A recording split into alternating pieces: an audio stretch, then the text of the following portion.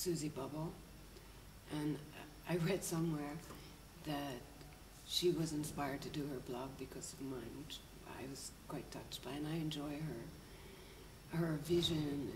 It's a much different one than mine, and it's like I can understand the appeal because it's her putting herself together, and she has a great sense of style, and she's very humble.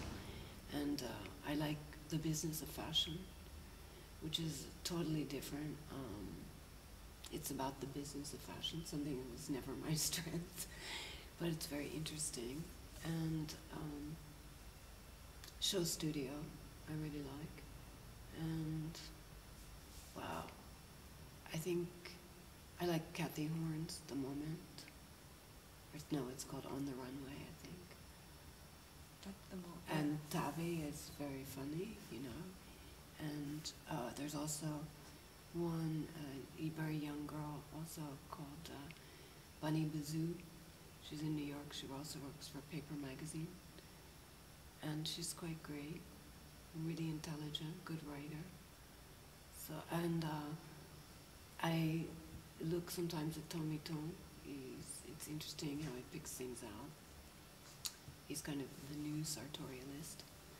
And yeah, sartorialist from time to time, and his girlfriend, Karen Storey, from time to time.